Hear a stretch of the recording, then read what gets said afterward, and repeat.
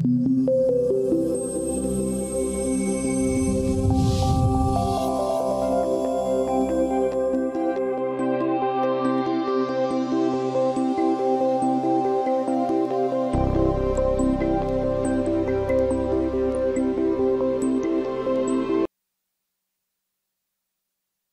right, guys, we are ready to close the transfer hatches. We wanted to say goodbye and thank you. I am bringing home today two wonderful crew members, Scott and Mikhail. So thank you so much to everyone for your support and for your work.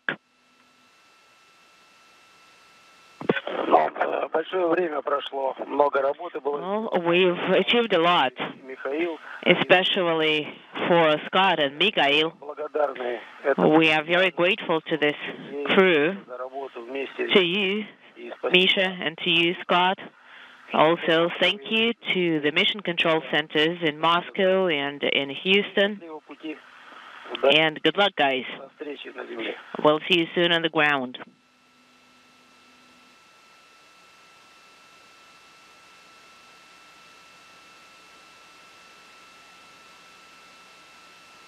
And some quick words from the Soyuz commander, Sergei Volkov, who's bringing the two one-year crew members home first, and then Yuri Malenchenko there on the left, just also offering his congratulations and his thanks to the three getting ready to depart the International Space Station. Again, Scott Kelly and Mikhail Kornienko wrapping up 340 days on board the orbiting laboratory.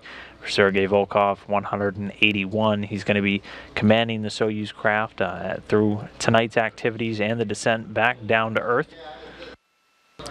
But definitely a pretty significant moment for the departing year-long crew members who have been on board the International Space Station since March 27th of last year. So obviously very big steps for them to now depart what's been their home for the last roughly 12 months and get ready to make their way back down to Earth, its gravity, their families, and life as it was over a year ago.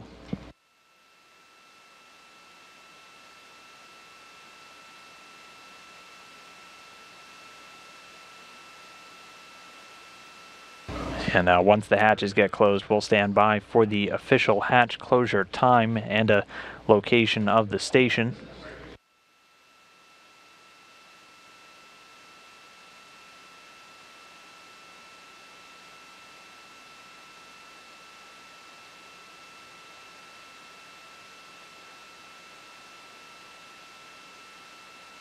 And again, there's two hatches to close. There's one on the Soyuz craft itself and one on the station side as well inside the Poisk module.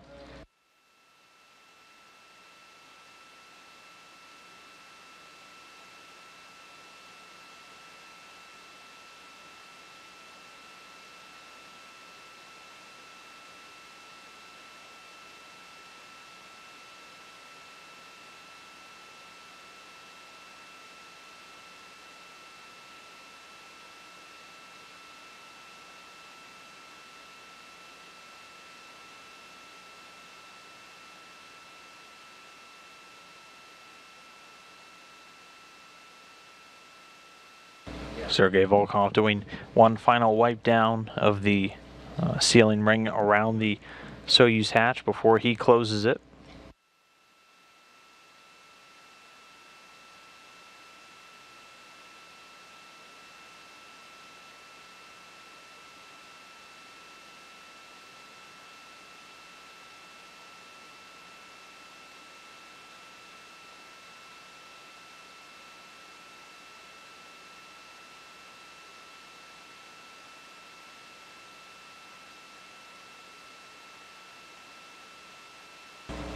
And with that, Yuri Malenchenko sealing it up. The hatch is closed.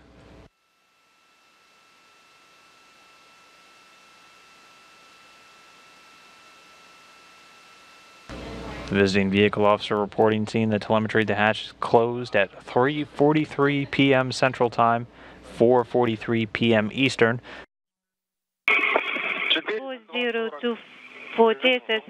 And undocking has occurred 7:02 p.m. Central Time, 8:02 p.m. Eastern Time, while the station was flying just over the eastern part of Mongolia. So the Soyuz TMA-18M spacecraft undocked from the International Space Station. Mikhail Kornienko, Scott Kelly, Sergei Volkov on their way home. Not illuminated. TC7 is illuminated. In 8 seconds, the PO works not illuminated, and we are maneuvering counterclockwise. Yes, this readiness is illuminated. GSO 1 is not, GSO is not, and the PO work is on. And the first separation burn occurring. You can see the thruster firings there on the Soyuz craft. Kelly, Kornienko, and Volkov inside.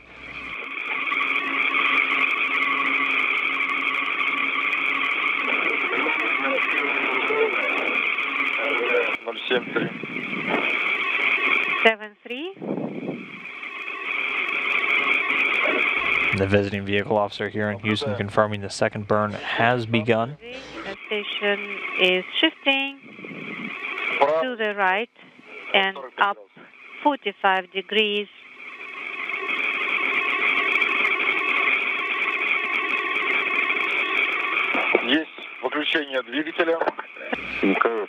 There you can see the orbiting laboratory in full view from the camera on board the Soyuz craft, which again undocked from the space-facing side, so getting a great look straight down at the station and the Earth below. Both spacecraft right now just over the very far eastern part of Russia, about to well north of the Sea of Japan. S-18 is being issued.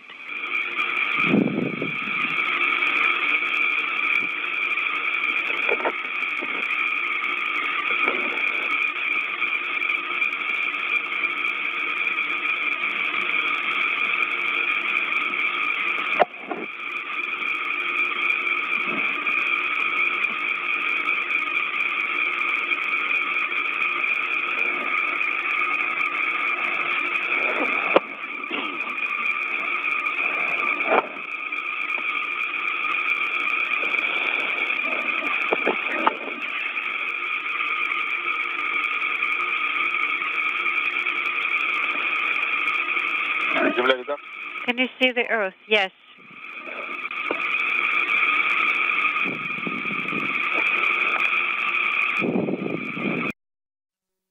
From just under an hour ago, as the Soyuz spacecraft was descending under parachute, you can see the thick cloud cover in the overcast sky, but a beautiful light. The Soyuz landing just a few hours after sunrise in Kazakhstan. This again a recorded view from one of the Russian search and recovery helicopters.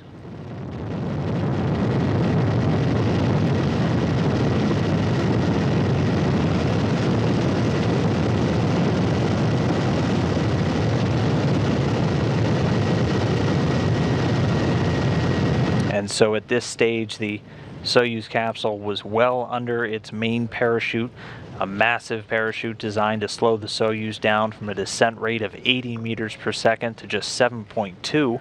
The parachutes being initially opened at an altitude of about 6.6 miles. You can see the capsule descends upright. Occasionally will land and roll over on its side, but in this case the capsule landed upright. So it made things easy for the search and recovery forces.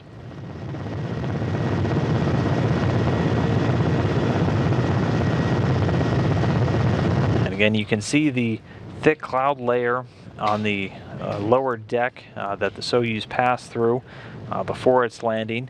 It's actually fairly similar to the landing just 1 year ago in March, when NASA astronaut Butch Wilmore touched down in Kazakhstan through some fairly thick clouds. The search and recovery forces finding the Soyuz today much quicker, though, getting to Kelly, Kornienko, and Volkov in a very expedited fashion. All three crew members out of the Soyuz within 30 minutes. So definitely getting some favorable weather. March, usually one of the most dynamic In terms of weather, one of the most difficult when it comes to Soyuz landings. So this of the three comfortable chairs that are set up in front of the cameras, you'll be getting a very clear view of that. And we're standing by. We can see the crew members back. Any idea who it is yet? I'm trying to get into position to see.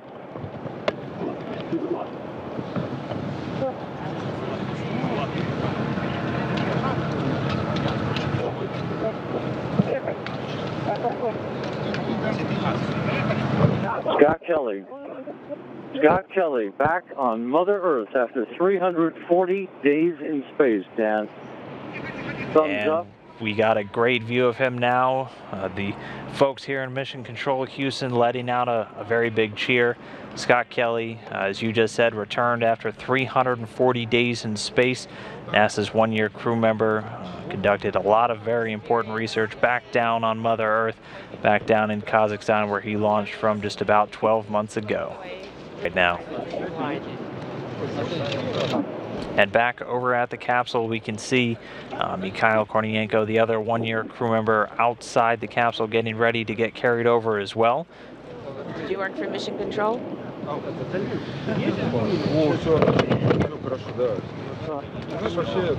And then Scott Kelly absolutely relishing the fresh air out here in the mid-morning hours here in the southern steppe of Kazakhstan, breathing deeply, enjoying every second of his return to Earth. And we just saw Mikhail Kornienko go down the slide. He's getting carried over, so he'll be joining you shortly as well. So with that, all three crew members out of the Soyuz capsule safely down there on the steppe in Kazakhstan. One-year mission, guys. I'm fine. You're asking everyone to step back.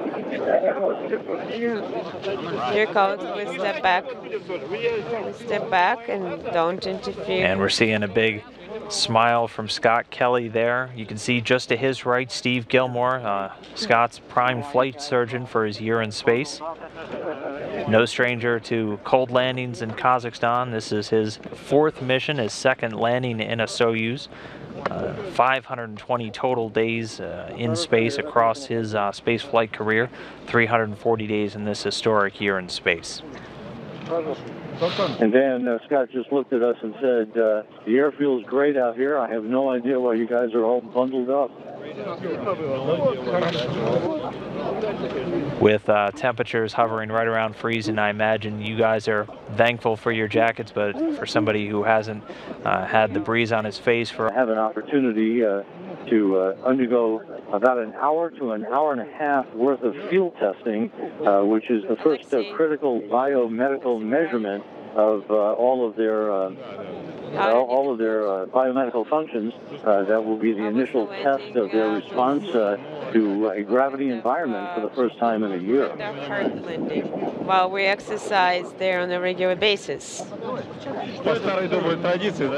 Yeah. Is it the Kelly with a satellite phone in his hand, assuming making a call to friends and family. Would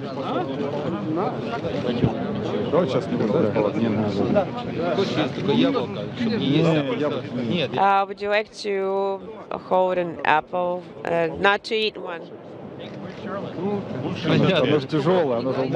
Well, this... Let's move. There at Scott's front, you can see NASA Chief Astronaut Chris Cassidy there in the black jacket. Just behind him, Joel Montalbano, manager for the International Space Station. Here another view of Mikhail Kornienko, the Russian cosmonaut who also just wrapped up the year in space along with Scott Kelly.